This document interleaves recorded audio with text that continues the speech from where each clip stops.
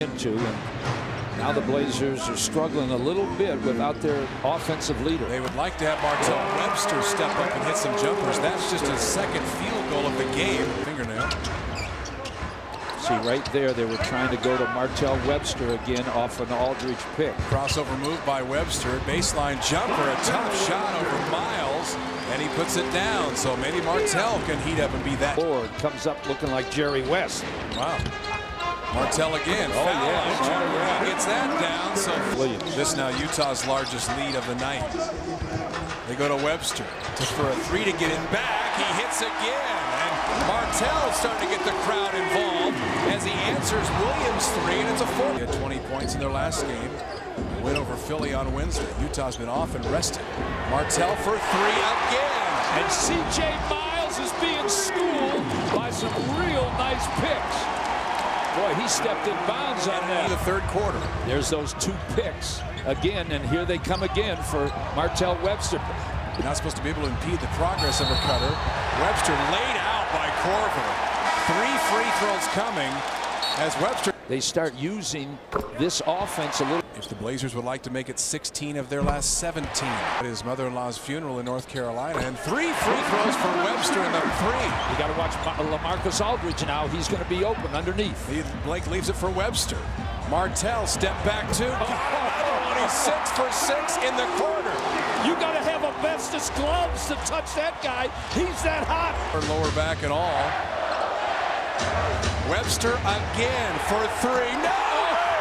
You have got to be kidding me. You can't stop him even with that lousy 2-3 zone that Jerry Sloan just threw up. Martell Webster is 7 for 7 in the quarter. 10 for the shot clock. Martell going to show you a little post-up game now. The help comes from Harpering, and Martell is fouled. The aggressive player now starting to get a few calls. 8 player, so I don't think Utah will leave Martell Webster. Nice job of getting out to Harpering in that zone. Webster takes it inside and then takes a look at Jaron Collins after the play. An award and honor, if you will, as well. See, and he is really focused in now to run by picks. Right there, nice move off the dribble. For Portland, and there's still 7:03 to go in the quarter.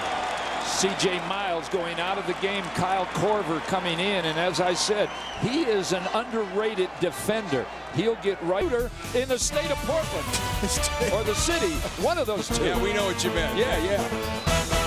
In Roy's absence, 5 for 5 shooting in the quarter, 12 points and 3 free throws coming. It shows you the diversity of Nate McMillan's offense when you lose a penetrating score. Now he sets up double picks all over the place for the first bucket he's made this half that hasn't come off a Blake assist.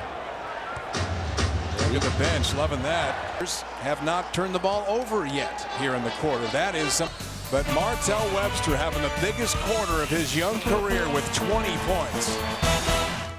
Yeah, Martell, his big game of the year was against Utah earlier in the year when he had 25.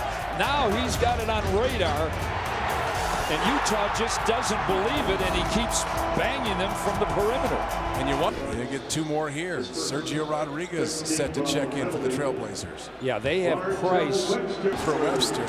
His waist was even with the basket. If that goes in, they got to put that on a highlights ESPN Sports Center. Normally, he is not focused on the foul line. He'll miss the first, make the second. I thought you were exaggerating. He was just about. Ronnie Price ends up with a long 2. That's off Webster. Fittingly grabs the rebound to end the third, and the sellout crowd is rising to its feet. Look at Martell Webster, the bench out to congratulate him. He takes a bow, heading to the timeout. 24 in the corner for Webster, who